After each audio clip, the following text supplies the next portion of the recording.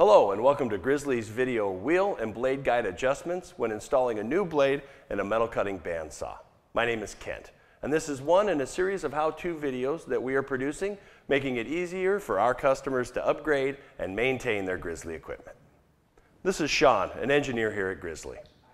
Together, we're going to show you step by step how to properly check and correct any blade wheel or blade guide adjustments after installing a blade in a metal cutting bandsaw. We're using a Grizzly G0561 7-inch by 12-inch capacity metal cutting bandsaw, but the procedure is nearly the same for most of the saws out there. This video is designed to give you an overview of the procedure and to help you visualize the process. Before starting, it is recommended that you become familiar with your owner's manual in its entirety, including all safety instructions. We recommend you watch this entire video and read these instructions thoroughly before beginning this job. You can also call our technical support at 570-546-9663 if you need further assistance. But most important, follow all shop safety procedures, and remember, there are no more important safety devices than these. Always start by unplugging the machine from the power source. Bandsaw blades come in different thicknesses. For example, the factory blade that came with your saw may be 25 1/1000ths of an inch thick, whereas the replacement blade may be 32 1/1000ths of an inch thick. This difference in blade thickness will require a blade guide adjustment and possibly a tracking adjustment. Let's start by removing the old blade.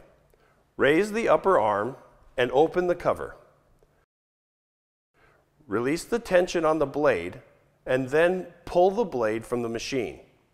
Be careful when handling the blade to avoid injury.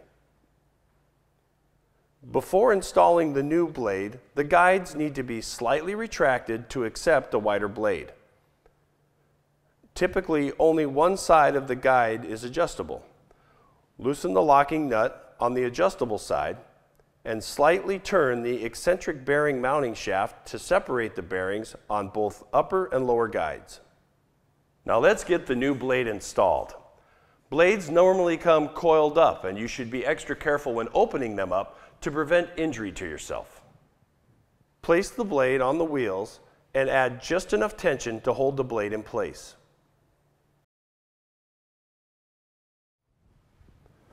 Now, temporarily plug the power back in and stand to the side and turn the machine on and off quickly so the blade will move to its running position on the wheels, and then finish tensioning the blades.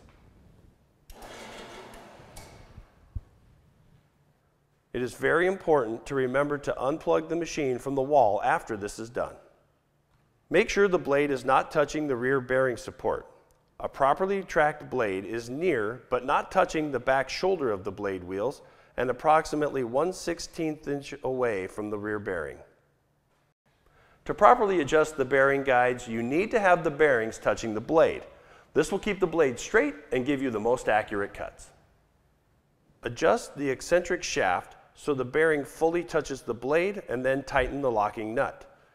You have the correct setting when the bearing is touching, but you're still able to turn the bearing with your fingers without the blade turning. Now that the guides are set, let's check the tracking. A properly tracked blade will be touching but not pushing hard against the lip on the back side of the blade wheels. If the blade rides forward, it can come off the wheels. An easy way to check this is to see if there is a gap between the back of the blade and the wheel lip.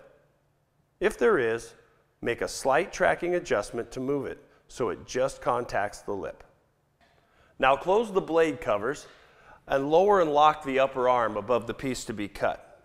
Adjust both the upper and lower guides close to, but not touching the work as it's being cut. Turn the machine on and you're ready to start cutting.